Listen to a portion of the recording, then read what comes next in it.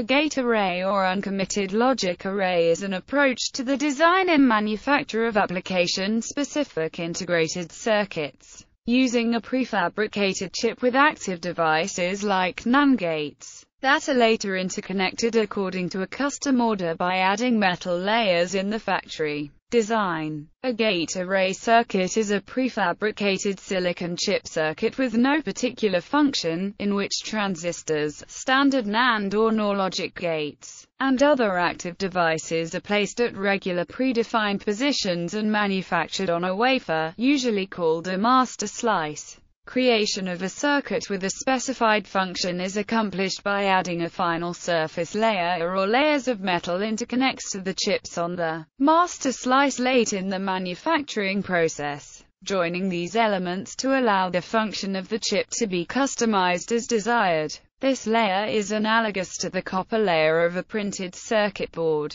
Gate array master slices are usually prefabricated and stockpiled in large quantities regardless of customer orders. The design and fabrication according to the individual customer specifications may be finished in a shorter time compared with standard cell or full custom design. The gate array approach reduces the mask costs, since fewer custom masks need to be produced. In addition, manufacturing test tooling lead time and costs are reduced, since the same test fixtures may be used for all gate array products manufactured on the same die size. Gate arrays were the predecessor of the more advanced structured ASIC. Unlike gate arrays, structured ASICs tend to include predefined or configurable memories or analog blocks. An application circuit must be built on a gate array that has enough gates, wiring and I/O pins. Since requirements vary, gate arrays usually come in families, with larger members having more of all resources, but correspondingly more expensive. While the designer can fairly easily count how many gates and I/O pins are needed,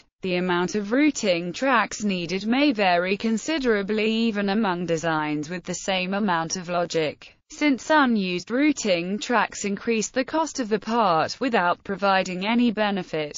Gate array manufacturers try to provide just enough tracks so that most designs that will fit in terms of gates and I/O pins can be routed. This is determined by estimates such as those derived from Rent's rule or by experiments with existing designs. The main drawbacks of gate arrays are their somewhat lower density and performance compared with other approaches to ASIC design. However, this style is often a viable approach for low production volumes. History. Sinclair Research ported an enhanced ZX80 design to a EULA chip for the ZX81, and later used a EULA in the ZX Spectrum. A compatible chip was made in Russia as T34VG1. Acorn Computers used several EULA chips in the BBC Micro, and later a single EULA for the Acorn Electron. Many other manufacturers from the time of the home computer boom period used ULAs in their machines.